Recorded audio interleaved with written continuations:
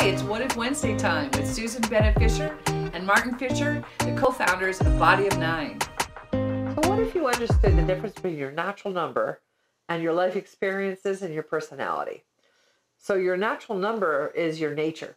It's what you were born with. It's the skills, strengths, abilities, energy signature, movement, physical movement, shape of your body.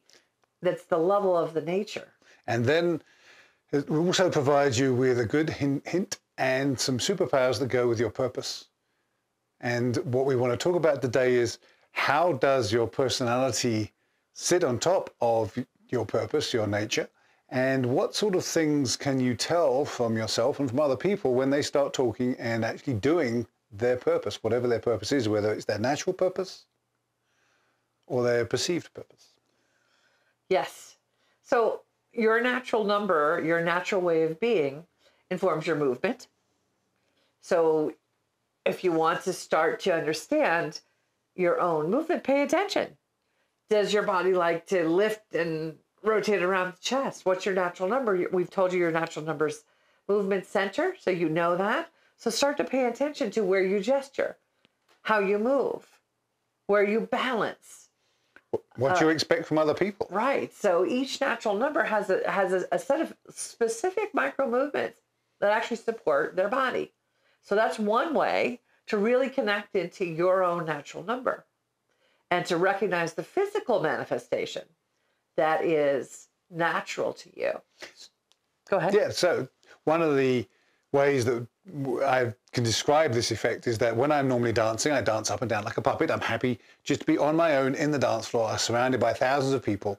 And my way of being inside the dance floor is to move up and down and enjoy my experience of being on my own, listening and working with the music. However, when I activate my natural number 4, which I've started to do, while it sort of makes my hips move more fluidly, and I know about it the next morning for sure, I also want people to be looking at me. And the difference between dancing completely alone and wanting to connect with people on the dance floor when I activate my natural number 4 is so profound. The first time it happened, it really, really surprised me. Now I expect it. But when you're on the dance floor, when you expect the change, you expect the perception change. Yes, and I expect to be in a place of, why isn't everyone looking at me? Why aren't I connecting with everyone on the floor? If you consciously activate 4. If I consciously activate 4. Or if I'm driving down the road in my natural number 5-ness, and all of a sudden if I decide to activate natural number 2, I find that I'm actually looking at the person next to me when I'm driving. And again, the way that I behave, my expectations are different depending on what natural number is active in my body. So that's one way you can also understand your own gifts that come with your natural numbers, to learn about the others. So when you learn to activate the others, you activate your perceptive abilities, your senses, and they function in different ways when a different natural number is active, which then teaches you about what your natural way is. And actually, one of the things that we're just thinking about now is that it actually helps you understand what your requirements are. And I think it's one of the things we don't talk about very much is, what are the requirements that you have for your natural number that nobody else has? Why don't people meet you? And some of that is because your requirements What do you mean by requirements? Like, if I'm driving, I want to look at some expectations or behaviors? Yes, all the above. It's like, how is it that you expect the world to meet you? Because unfortunately, they won't. 8 out of 9 people are not going to meet you where you want to be met because they don't know how you want to be met. And similarly, you're not going to be meeting the people in your life where they'd like to be met. So this is a great opportunity to say, well, who am I? What is my nature? What have I been told that I should be expecting? And what is it that I really expect? Because I will pretty much guarantee they're going to be different. So one of the clues to what is your natural number versus what is everything else is the physical aspect and the experience of learning the other natural numbers. Another thing you can learn from to tell is by really digging into and understanding your emotions. If you are, we see that the different natural numbers actually get more triggered by shame, fear, or disappointment differently. So the head numbers tend to suffer from shame, shaming themselves, fear, experiencing other people as shaming them. And if I look back on my life, the major things that I remember in my life that were not pleasant all have to do with shame. So that gives you a clue about what underlies that. And this is one of the places that's, really interesting to kind of experiment with, because what happens is if we get triggered into shame, fear, or disappointment, that's a clue for you. So we want to dig to the next layer down. What is the belief system that's laying there that's causing me to trigger, for that to trigger in my body? Because it's the belief system and the trigger are most likely part of your nurture, not your nature. But there's still an underlying piece of your nature that is also informing you in that moment. And there is a complex interaction between the three. You may feel fear, you may feel disappointment, you may feel shame, but where do they all lead? There's a path of all three of those that's going to lead down to one of them being the root of the three. You may feel disappointed, and then you may feel, well, actually, I feel more that I'm ashamed that I disappointed this person rather than that I am disappointed. So just because we're using these three words and you will feel all three doesn't mean that all three of them are core for you. If you can be honest with yourself, what is it that is the thing that makes you feel most uncomfortable? What is it that makes you feel least happy with your body? What is it gives you this physical feeling? Because I don't feel anything physical when I feel disappointment. And when I feel fear, there's the normal fight or flight, but I don't feel that anxiety, that almost nausea, that when I feel shame. It's a very, very profound, deeply physical thing that I feel. It's interesting because I think there's an element of nausea for each of the, so the 1, 5, and 7 typically get that nausea when it's shame. Mm-hmm. 3, 6, and 9 get that nausea, that anxiety from fear. Yeah. And 2, 4, and 8 from disappointment. It's how does your body react to those three emotions? Play around with that. Now, how does that help them to differentiate between persona and personality, life experience, and their natural number? Well, I think we've been taught, and the example that comes up time and time again is that you need to look people in the eye when they're talking to you. And it's a sales technique. It's like you can't possibly respect someone unless you give them eye contact, etc. And that is just not accurate. Well, okay, that's not the question I just asked you. How does a person use the understanding of how they feel about shame, fear, and disappointment to differentiate between their persona, life experience, and their natural number? Well, it's what is the persona that has been put on top is the first question. Because we don't know what our nurture is until we know what our nature is, it's really hard to decode that statement. Great. Okay, so what you're saying is, if I notice that my nature is to be disappointed and that to be the very most difficult one. If it is my nature that I feel nauseous when I feel disappointment, then that's a profound indicator that you may be in the lower half of the body, 2, 4, and 8. Well, so that can teach you, that can give you a place in your body. But what I heard you say there was that if something else is going on, that could be part of your nurture. Yes. Right? So if you know you're a 2, 4, and 8, you know your Achilles heel is for your nature, your 2, 4, 8 is the disappointment piece. If something else is going on, that can be something that is a learned behavior that layers on top. So you can either kind of go up the emotional chain or down the emotional chain. And by looking at, what's the emotional chain that I'm experiencing, it might be actually your nurture that triggers something in your nature.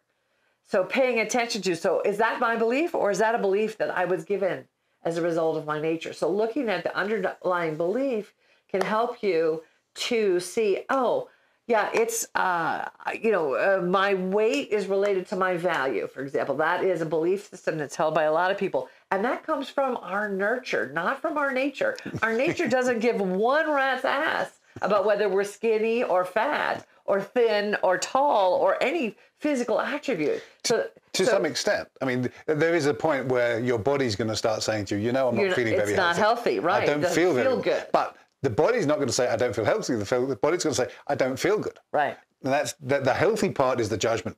The healthy part is the nurture. The not feeling good is your body talking to you. And there is no nurturing. No one's told you that your body feeling good or bad is going to be whether you're healthy or not. Trust. If your body says, I don't feel good, then that's one thing. If you Don't do it again. right, but if you walk past the mirror and say, "Oh, I don't Oh look my good," God, my stomach is that's sticking out. nurture. That's nurture. If you look and say, "I look X," or somebody else looks X, that's nurture, and that is a belief system. And honestly, that's judgment. It is. My eyes are watering today. I apologize. So and then that was nurture. Yeah. Because who the hell cares if my eyes are watering? But we develop these responses from our nurture. And that is a really important thing to start to pay attention to. So you can actually choose what you want to hold as beliefs. Now, not easily. It's no one is saying that this is an easy practice, No. but it is a profoundly life-changing and happiness-inducing and wonderful step for the evolution of your life into a place of being able to, firstly, improve how you feel about yourself, and secondly, improve how everyone around you feels about you and them. Yeah, I mean, going back to the body, like this is what we do learn from our 2, 4s, and 8s, which is our body is actually a tremendous mechanism for understanding our nature. All of us have input from our bodies. There's one of the things that was made very clear to us, or me specifically many months ago, was that no matter your natural number, we're all aware of what's going on in our body. It's how much do we pay attention to it, and how much does it actually drive our decision making that changes by natural number. Right. Not the awareness of it, because I can be as aware of one part of my body if I focus on it as any natural number 8 does naturally. So it's not a question of I don't have a body. It's a question of, okay, Am I paying attention to my the body? signals and the information Right. my body is giving me? And by paying attention to how much you do pay attention can also, again, help you understand the difference between your nature and your nurture. And now I'm feeling my body all over, and it's very different. Well, and gosh, you know, the number of times we override what our body says, even if we are a natural number 8, for example, Mm-hmm. our body tells us information about our feelings, about what's going on around us, about safety, about health. And when we ignore those signals, they are natural signals. When we overlay belief systems on top of them and interpret those body signals, that's when we can get off base. And then when we override our body signals, and there is the mental overriding, and then there's the chemical overriding. And while we are never ever going to say don't have fun, we're also going to say be really careful. Our bodies are a source of truth, and if we do something to kill that information, then even a small glass of wine is going to change who you are. A teeny bit, and a bigger glass of wine. So everything in moderation, and be aware. Well, actually, we don't really care what you do. No, we don't care. We're just pointing out that if you alter the sensors in your body through any means, you're going to get a different read. It will affect you, and that's okay. But just be aware that it has an effect. And this is all about conscious choice. Yes. Make those choices consciously. You know, I actually try now to consciously decide when I'm going to allow myself to overeat. Mm-hmm. And if I'm going to allow myself to overeat, I do it consciously. I don't just Christmas. unconsciously. Yeah. Well, or we went out for sushi last night, and it was so good. And I consciously said, I'm going to eat as much sushi as I want, because we don't have great sushi here in Bozeman. Yeah. So, you know, there are times to override your natural body. My body didn't feel that great, but I hadn't eaten so much sushi that I felt awful. No, we stopped before we got absolutely completely. But it was a close one thing. Of sushi, no, but it was good. So basically, we didn't eat for almost 24 hours, but that's a different story. Right, and you can do those kinds of things, but it's about consciousness. It's about choice. And it's about understanding your nature versus your nurture. And understanding that even the smallest amount affects you. Right. One of the things that I learned very, very, very early on, in England you can drink at 18, I went in and I played a video game.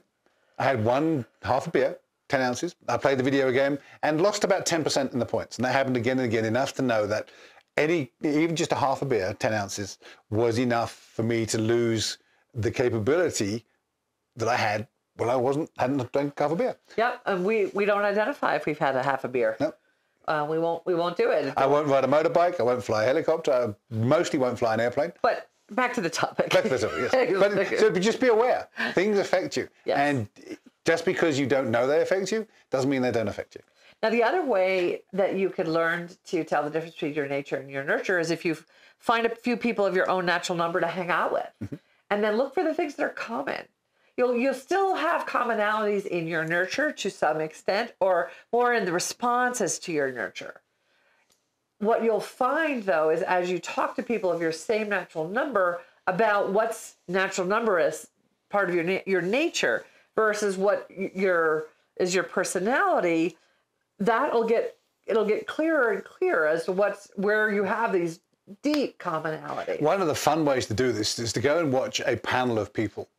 We were lucky enough to watch a panel of about 9 people the other day, and there were 3 or 4 different natural numbers only split around the 9 of them. And the consistency of the phrasing and the desires and the plans and the way that things were described and what they wanted to do between the natural numbers was astonishing. Each of the natural numbers of a particular natural number had very, very similar views and approaches to things. And if you watch a group of people, all of whom, the TED Talk, for example, all of whom that have a particular similar subject, and look how the similarities are by natural number of what people are talking about, you can start to understand that this commonality of approach, this commonality of experience of life is so solidly very profound and demonstrable. Natural. Yeah, it's very natural. Very natural. Yeah. And in performance, in interactions with people, this is what bubbles up. It's what keeps coming up over and over again. If you watch your language, for me as a 6, I talk about path, aliveness, and this is not conscious. I just find myself trying to describe other things in terms of my 6ness. And that ultimately doesn't work for anybody but 6s. So I have to learn. So where am I using language that makes sense to me but doesn't make sense to other people? Right. I could rephrase what I just said, and I can say, well, when you get a group of people together, watch their pace. See how much they're expressing their emotions. See how it is that they talk about how we should be together in community. Because each of us approaches and talks about things so differently. So differently. So you have your natural way, you have the nature of the body, and then you have everything you've learned. So how many times in school were you told a particular thing? Look at me when I'm talking to you. You know, the world out there doesn't support, going back to the eye contact thing is a great example. Roughly half the world uses their eye contact to create a particular activation. The other half does not. And as a result, there's all sorts of myths that come to be based off which camp you're in. Look at me when I'm talking to you. I can't hear you unless you look me in the eye. Why are you staring at me? Because there's something wrong with you because you're staring at me like that. So this misunderstanding. So notice where you have these misunderstandings and misalignments with your natural way of being. Are you naturally comfortable with eye contact, or does it make you stop thinking and you can't answer a question? So let's take this even further down into how you were raised. You were taught by amazing teachers, mostly. Some were good, some were not. Who knows? Teachers are teachers. They're human too. But some teachers you understood, some teachers you resonated with, some you had a real trouble trying to understand. And then if you had to do exams, you had to answer the exams the way that the person that wrote the exams wanted you to answer. Which was really awful for me. I did terrible on exams in college. But the learning here is that once you have absorbed the wisdom from all these amazing people that are helping you get wisdom, it is your job not to parrot their wisdom. It is your job to take that wisdom and express it as you would. And that is when people like you can hear your natural number. And then once you understand that you have wisdom that you have percolated so that you can speak it using your natural number, then you can start thinking about, well, how can I percolate that wisdom so that other people of different natural numbers can hear it? Because if you are just parroting what somebody else has told you, it's not going to sound authentic. It doesn't resonate. It's not going to resonate. And people are not going to listen to you. No. And so this is an interesting thing because it is a function of integrating it into the way you speak, But then it's also about learning, what's my nature and how does my nature want to talk about this?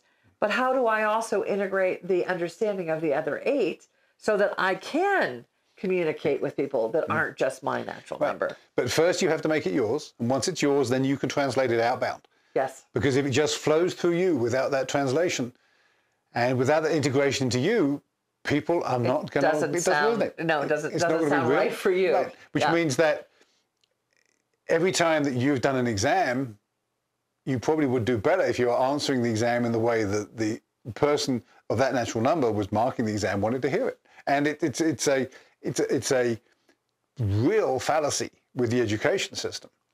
It's a really good point. Because my daughter, who's 2, came home one day, and one of her professors had completely made her way of approaching a problem solving completely wrong. But there was nothing wrong with her way of approaching problem solving. It was just different than his. Yes. But he thought everybody should do it his way or they wouldn't make a good engineer. Yeah. And as a 2, this was debilitating to her sense of herself. And it would be to anybody because... Well, it was far worse because she is a 2. Exactly. But so it broke the relationship about, yes. Yes, right. And also her sense of her relationship to herself, which is often for 2s weighed in connection to their other relationships. Mm-hmm. It was a real impact on her until she kind of broke it down and realized, oh no, this isn't actually that I have a bad process. I just have a different process. Right. And so your nature underlies your nurture. Your nurture is what brings you to be where you are today. We're asking that you become aware more consciously of the separation between your nurture and your nature. And what was expected of you versus what is natural for you. And then what are the expectations that you have of the people around you, and understand that they will find it hard to meet those expectations unless almost you can impossible. Unless you can enunciate them, unless you can say what it is that you need, because the expectation that people like you is unfortunately not accurate, because only 1 out of 9 typically. Exactly. Yep. Yep. So on that note, just don't judge others from your lens. Maintain curiosity, wonder, and awe when dealing with others, and start to look at the difference. What is their nature? What is their nurture? What is your nature? What is your nurture? It explains all the weirdnesses, challenges, traumas, and how they affect your ability to find yourself. Your nature is yourself. It is that core person that is capable of something important. If you find it easy to talk about something, you're probably working in alignment with your nature. If you find it hard and you find that you're having to look up words, you're having to plan what you said ahead of time because it didn't actually resonate with you, you're parroting somebody else, then that's a nurture, and people aren't going to hear it as easily. Right. And then recognizing that your way is 1 of 9. The other person's way is not necessarily the same as yours. And probably not wrong, but just the way it Nope, they're all needed. comes about. It's all needed. 9 ways are needed. And all 9 natural numbers, our natures, do need to be honored and integrated into the whole. The wisdom from others is wisdom. Bringing it into you helps you be whole. Spread their wisdom and become whole. Yeah. Thanks for listening. We'll see you soon. We'll see you soon.